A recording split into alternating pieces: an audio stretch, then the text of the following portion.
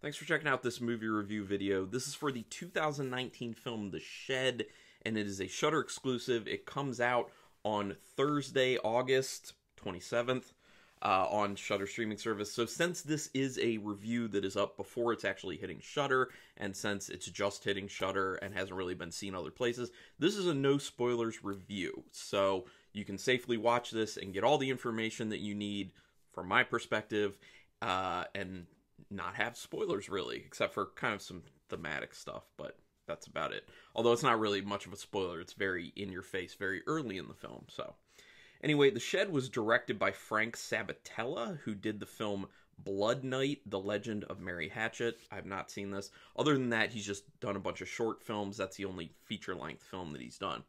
Written by Sabatella and Jason Rice. Apparently, the screenplay was written by Sabatella. Jason Rice came up with the story. So, yeah. So, a quick synopsis for me to give you, just because I'm not doing spoilers with this. So, this is a film about basically a vampire that ends up in the shed of a high school student, and how he ends up dealing with it. And it ties into the fact that this is a bullied kid, so there is a big focus in the film on bullying. And I will say up front, I love the idea of tying vampires and bullying, because there's a really good connection there where vampires feed off of people with, by drinking their blood, obviously, which is their life essence. And bullies feed off of people by causing fear, by depleting them emotionally and their self-esteem as well. So there's a lot that was really good potential-wise with that setup. And there is a really good setup in this film early on. Like, the opening scene is pretty good and is attention-grabbing and tells you immediately vampire. So that's not really a, it's not really a spoiler, because within the first minute, it's vampire. So I love that concept of bully and vampire coming together. That said, I don't like this film. And, I know I have been saying you should just watch, every film's worth watching at least once, so that at least you can make up your mind on whether you like it or not. And I would still say that for this, because there might be some people out there who really like this. But if it's a scenario where I personally am not, watching all the screeners for Shudder to do these reviews, and I'm talking to myself in the past, I would tell myself, don't waste your time. The script is not good, in my opinion. It felt like there were, once again, great concept. There's a lot that could have been done with this. I really think it also could have just maybe been a short film.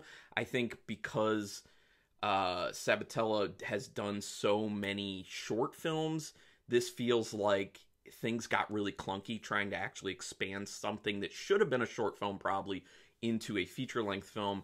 It's slow, it's meandering, it seems to lose its point at many times. When it goes into the bullying portion of things, it kind of beats that to death, and you needed a lot more of the vampire stuff and a lot less of the bullying, because people get it. We all know about bullying. You already gave us enough of it in the beginning. Then you should kind of step back from it. I don't like this film. I just don't like it. Lots of problems. But I will say, from a technical standpoint, pretty good. I think Sabatella as a director has a lot of promise. His directing is good. I just don't think he should be doing screenplays, at least based off of this one film. I haven't seen his other stuff, so I can't, say blanket statement he should never write. It's just he shouldn't have written this screenplay. Should have had someone else do that. Maybe Jason Rice, the guy who came up with the story, should have had a go at it.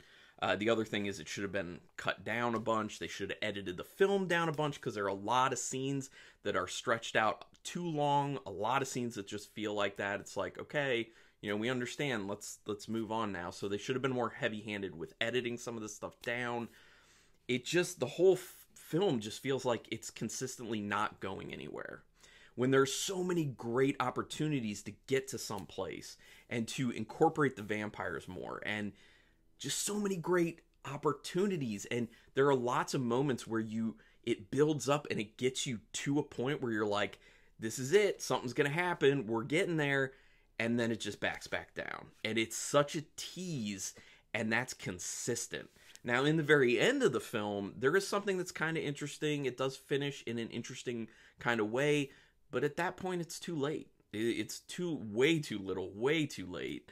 I mean, the movie's a little bit over, just minutes over an hour and a half. It's a short film. I mean, it's a short. It could be a relatively good short film. It's just, it does not work as a feature film, at least the way the script was written. So let me go over some other stuff. Like I said, pretty solid setup. I like the intro scene. Looks good, except it's a little bit too dark. They need to lighten up a little bit more. If you are going to watch this film, maybe watch it, without any natural light coming in, because scenes like that will be easier to see. Although there aren't a lot of scenes like that where you need to see a lot more. The beginning, this film early on, with its tying into bullying and everything, and kind of actually how the events start in the beginning of the film, made me think a lot of the Adam Egypt Mortimer film, Some Kind of Hate, which I would say Some Kind of Hate is a better film than this, in my opinion, definitely. But, and I have problems with that film too, but it's a better film. But it feels very similar. It seems like maybe there were some things taken from it, because there's some other things that you see are taken from other films, including there's one scene in particular which I enjoyed. It reminded me of the original Fright Night, which I thought was potentially a nod to Fright Night. I won't tell you what it is if you're going to watch the film. And then there was another portion where they took one of my favorite quotes from Sleepaway Camp. I don't know if this was actually taking it from Sleepaway Camp, but I recognized the line from Sleepaway Camp, and I would like to think that they legitimately took it from that because they're a fan of it. But I liked that. That kind of made me laugh. I enjoyed that. So, the directing, like I said, is actually pretty good. The camera work is really good. Probably the best thing about this film is the camera work. Very smooth, great cinematography, very nicely done. And that's what I'm saying. Like, Sabatella, like, good director. I think he should just direct other people's scripts. And the camera work, very smooth, very nice. Soundtrack is actually pretty solid too. I did dig on the soundtrack. I already talked about that. There's something that happens that places the main character early on in a pretty tough spot. So you kind of end up wondering, how is this individual going to kind of maneuver this landscape, and kind of has to deal with an issue here and deal with an issue here. But they don't come together in all that interesting of a way. It could have been done a lot better, much like I'm saying, all this stuff with the script. There's a lot of stuff that could have been done a lot better. It kind of seems like there was this base concept and they just didn't know how to do it. But the script was written anyway. And the film kind of seems to not matter, in my opinion, for that reason. But like I said, maybe some other people will watch this film and be like, I actually loved it. And that's good. I hope that happens, because, there are plenty of films out there that other people hate that I really like. And I like to support independent film too. So I always feel bad when I'm kind of dumping on a film like this, but I'm going to give my honest opinion. So it does seem like a bunch of scenes go on too long, a bit too long. That should have been cut down. There actually were a few jump scares in this that got me, and I was impressed with that, because jump scares usually don't get me. So they did a good job of kind of setting up the soundtrack leading up to it, and setting up the environment, and actually kind of getting me to two occasions in the film with a jump scare. So that was cool. There's a conversation between friends about a moral decision in this that actually feels really, really forced. And even that they have to have this conversation feels very, very forced as well. It doesn't really feel natural to the story, natural to the situation. And that's another thing about it, is that a lot of dialogue in this is awkward. And there's a tendency for characters to shift focus to something in the scene that definitely would not have their focus at that time. So for that reason, that's another instance of the writing just wasn't there, and it's making characters do very unnatural things that don't make sense for what's actually going on the screen. Like, there will be something going on that if someone came into the scene, they would be focusing on that, definitely. They look at that basically, or deal with that slightly, and then they focus on something else that it just feels like there's this huge disconnect, and you're just like, but what about that? Like, you would definitely be focusing on that, not what you're talking about right now. Like, it's crazy. It's weird. just doesn't jive. It's very disconnected. It keeps feeling like the film is holding back. You get led right up to the moment that could really get interesting, that things could really be happening, and then it retreats from that. And that's why I say it's very much a tease. They keep doing that. There are a few moments where they then give you a payoff, but it's a very little payoff. It's very quick, and there's not enough of it. And there are too many moments where it leads you right up to something potentially great and then just walks away from it. There's some, I already talked about the awkward dialogue. Finally got a payoff scene at about the hour mark. So the beginning is pretty good. There's some good payoff in the very, very beginning. And then you don't get another real payoff scene until about the hour mark. Not good. The movie also starts feeling very repetitive. Much like maybe my review, because I keep saying some of the same things about the script, so my apologies. There is a bit of a twist in this that serves to show how far a character is actually willing to go, which is really supposed to stand in contrast to the main character, and they kind of have a shared situation in a way, and they deal with things very, very differently. So I think that's actually like a nice inspired moment in the film, but with everything else going on in the movie, it kind of gets lost because there's so much else that's not that good.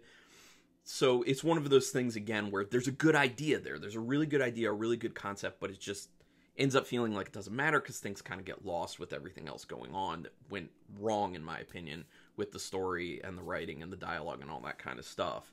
So it's unfortunate. There's a tad bit of interest in the end, but once again, it's too little too late at that point. It has a strong element of bullying and how escapable it is for some, and it also focuses on one of the big root causes of bullying, which is judging other people. And I kind of like that they bring that up in a conversation at one point, because we all judge people to some degree or another, and I think it was good to kind of have it point out that, you know, it's not just about baseless bullying. It starts with judging people and can end up working to bullying. So I did like that aspect of it. But once again, it kind of takes this problem of bullying and it just beats it to death in the film. They needed to, you know, less is more, walk it back a bunch, would have been better. And yeah, like I said, using the vampires with the bullying is a really cool concept and could have been done really, really well. It just doesn't happen here, unfortunately. So, that said, hopefully some people are still interested in checking it out, and you can let me know your thoughts on the film, so you can put it down in the comments, and hopefully there are people who are like, I really liked it, because I like hearing that people have differing opinions, and tell me why you liked it, because maybe I'm missing something, I don't know. But anyway, got to give it a rating real quick. So out of 5 stars, potentially with half stars in play, I can only give it 1.5 stars. I was between 1.5 and 2 stars because of the technical things I like the soundtrack, cinematography, directing, and for the most part, the acting's pretty solid. But it's just, the script is such a problem, and the film feels so long and drawn out and boring, and you get teased so much and just don't get the payout. 1.5 stars, I'm sorry, but that's how I feel. But anyway, like I said, comments, let's talk about it. Do me a quick favor too, hit that subscribe button, and if you do, go ahead and also hit the notification bell. That way you know anytime I'm putting up a review or anytime I'm doing a live stream or any of that stuff. But I really would appreciate more subscribers, because I think it's like 70% of people who watch my videos don't subscribe, and if I had all those people subscribers, or even a portion, I could get to the 1,000 mark, the 1,000 subscriber mark, and then that would be a nice milestone for me. Just looking to, you know, grow a little bit, but whatever. I mean, I don't stress it too much, but I do appreciate people just checking out these videos. So thanks for taking your time and checking this out, and until next time, keep it brutal.